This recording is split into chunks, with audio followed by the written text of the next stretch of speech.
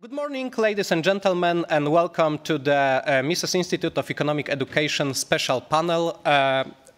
It is great to see you in good health and in person, finally. And while we spend the next minute or so thanking in silence our merciful overlords from the government for allowing this event to happen, let me share with you a few details about this panel. My name is Mikołaj Pisarski, and I am president of the Mises Institute of Economic Education, an independent research institution based in Poland, founded in 2003 by Mateusz Machaj. And the topic of our session today is commemorating Karl Menger. The pretext to organize it, as I hope you all know well, is the coincidence of two round anniversaries. 150th anniversary of the publication of Principles of Economics, which Barbara had already mentioned, and 100th anniversary of Karl Menger's death in a beautiful old age of 81. And the goal of the session is to share with you the effects of a year-long quest that we at the Institute had embarked upon to commemorate and bring Menger out of obscurity and remind especially about the Polish part of his heritage in our country. So what justifies this are not only the effects that my colleagues will share with you about projects that we've already did and executed and some that are already in the making, but also especially the audience that we've chosen to reach with our endeavors. And among us economists, Menger is known, at least from hearing, as a father of a marginal revolution. Among our crowd, obviously, he deserves a well-respected esteem, which is evidenced by a large part of the presentations for this conference directly referencing his name. But to a general population, he remains almost completely anonymous. And this fact is nothing new. Even Friedrich August von Hayek, arguably the greatest star of our movement, had written in his introduction to the Principles that there must be few instances in economics or any other branch of knowledge where the works of an author who revolutionized the body of an already well-developed science and who has been generally recognized to have done so have remained so little known as those of Karl Menger. These are Hayek words from his forward to the Principles of Economics. But we at the Institute, we love a good challenge. And we embarked early this year on a quest to bring Menger out of this brink of forgottenment. And on our side, we had one crucial comparative advantage. Because as most of us know and understand, Menger died here in Vienna, but not that many of us pay attention to a place where he was born. And it was Neusądec, or Nowy Sącz, a town in southern Poland, which could be called an entrepreneurial capital of Poland, with the largest share of billionaires living there and the largest share of the large companies having their headquarters in this small hometown of the founder of the Austrian school, Karl Menger. That's why, and I can assure you about this, at the beginning of this year, the amount of people who knew it, even in Nowy Sącz, was smaller than the amount of lockdown supporters in this room, so virtually no one knew about this. And our first goal was to change this. We've launched an online petition, we've written some op-eds, and in no time I was sitting in a room with the president of Nowy Sącz, Ludomir Handzel, writing a declaration to commemorate Karl Menger in his hometown by giving his name to a roundabout, new roundabout in the middle of a city. And if you want to know one thing about the Polish symbolical order, roundabouts are a big deal. Usually the naming of them is reserved only to either John Paul II or one of the cursed soldiers, partisans who fought the communists after the Second World War. So it's virtually as important as you can get in our symbolic order. We knew that for the vote on a city council to succeed, there will be some convincing to do. So we've reached out to a Polish publisher of Menger Principles of Economics. There is a Polish translation. It's been for over 10 years already.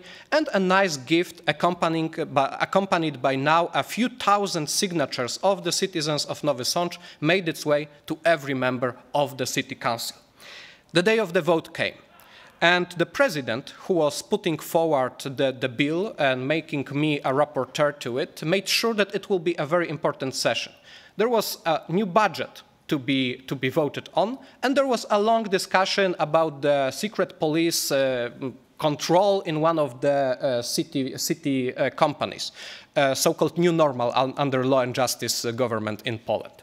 So if I were to ask you, out of these three, the budget for a rather large and important city, the secret police control, and Karl Menger, which got the most attention and about which discussion was the longest? If you'd bet on Menger, you'd be correct, because it took over 2 hours of a streamed and watched closely by journalists discussion in which I was able to talk about him and present our case. And one of the council members was putting a tough fight against Menger. From claiming that he was basically conquering Nowy Sącz weapon in hand for the Austrians, to even at one point claiming that the supporters of a local football club are texting him by the dozens, demanding that the commemoration of an occupant representation to be stopped. He was really tough nut to crack on. But finally, the voting came. 1 against, 1 abstaining, and 24 commemorating Karl Menger in his hometown. And for a brief moment, thank you. And for a brief moment, Poland was whole again, at least in Nowy Sącz, because to my knowledge, this was the most unanimous vote, at least in the 2 council terms in this divided town, which reflect the divisive politics of our hometown. But giving Menger a piece of asphalt to reign over was never the goal in itself, because we well know that the monuments are prone to falling into obscurity as long as there are no people to care about ideas and theories that they stand for. And even here, less than 100 meters from this place, there is a Menger Tor, through which some of you might have even strolled unknowingly on your way to this conference, which now, while we were visiting it with Tomek, faces a bunch of posters dedicated to a Marxist initiative on Vienna's campus.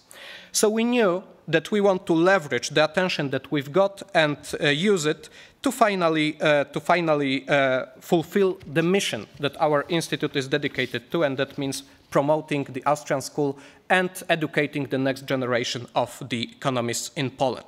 And luckily, the momentum was already on our side.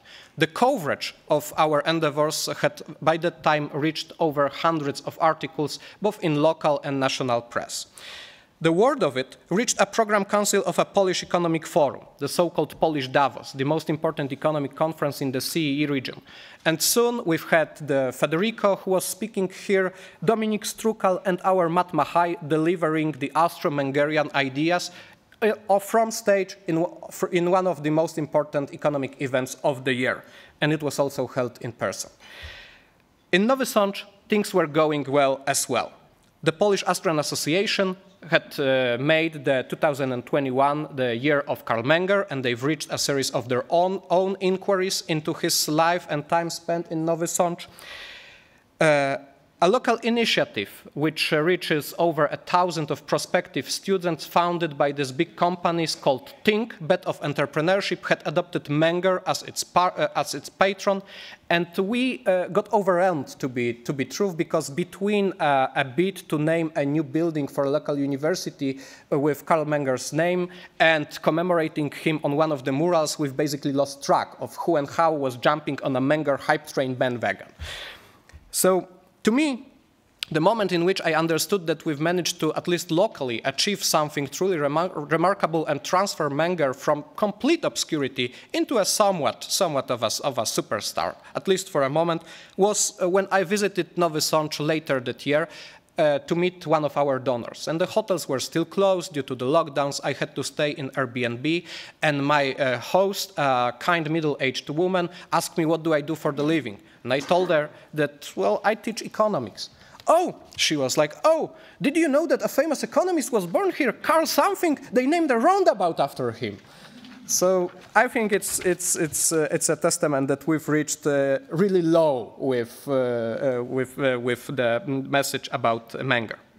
But we are a serious institution, and public stunts are not everything that we did this year and what we do to commemorate the founder of the Austrian school.